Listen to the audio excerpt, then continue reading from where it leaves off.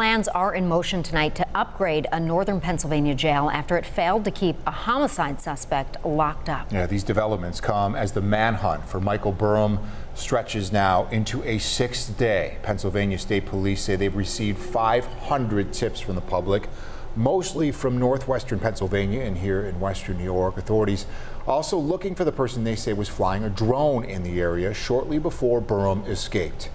Investigators also continue to find stockpiles and campsites, and DNA testing is helping them determine if they were in fact used by Burham. And while this manhunt continues, Warren County officials are now looking inward at what needs to change at that jail to prevent future escapes. Today, marking their first public comments about repairs and infrastructure upgrades. But these are things the sheriff already had on his mind when we spoke with him exclusively earlier this week.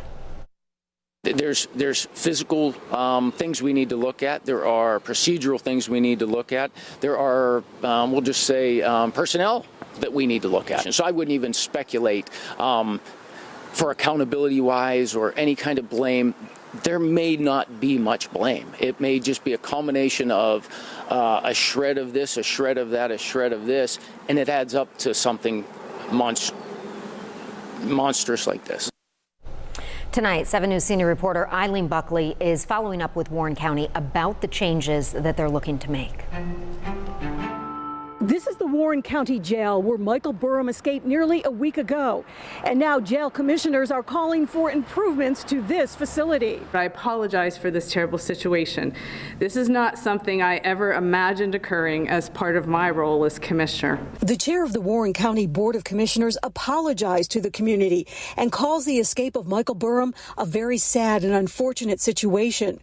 While a number of law enforcement agencies are conducting criminal investigations, the commissioners and prison board are calling for repairs to the rooftop of the prison yard where Burham escaped from last Thursday. There is a square hole in it that has a chain link fence on top of steel girders on top of it. And a small portion of it, there are pieces that hold that fence down. Those were broken. And so that was the hole that allowed him to escape through the roof. Commissioner Jeff Eggleston says inmates are monitored on cameras. We do not have people escape from the jail on a regular basis. And so that's why every moment of everything that happened after he escaped is being reviewed so that we can make sure that all of those things get buckled down and taken care of if there is a deficiency.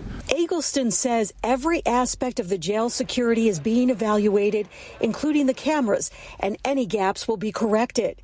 But the question is, how did Burham have enough time to make his getaway, using bed sheets to shimmy down the side of the jail? There's a period of time that it takes to get out of the room, get around the building, and then address him as he gets on the other side. The commission says reviews are conducted on a regular basis.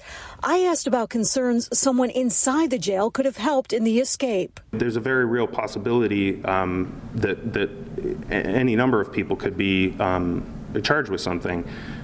We can't discuss any of that at this time. But when and if any of that it becomes an issue, that's something that will be released to the public. It's very weird, just sketchy to me. I don't know if someone in there had something to do with it. Neighbors who live in the very quaint area where the Warren County Jail is located wanted to know how this happened. Are people, though, angry that it happened? Yes, definitely. I mean, something like that. They should have been watching over him a little bit more, I think. Commissioners now saying that every element of inmates' jail life is being evaluated to prevent a future breach. In Warren, Pennsylvania, Eileen Buckley, 7 News. Eileen, thank you for your continuing coverage of this. And we want to remind you about Warren County's tip line for any information that you may have about Michael Burham.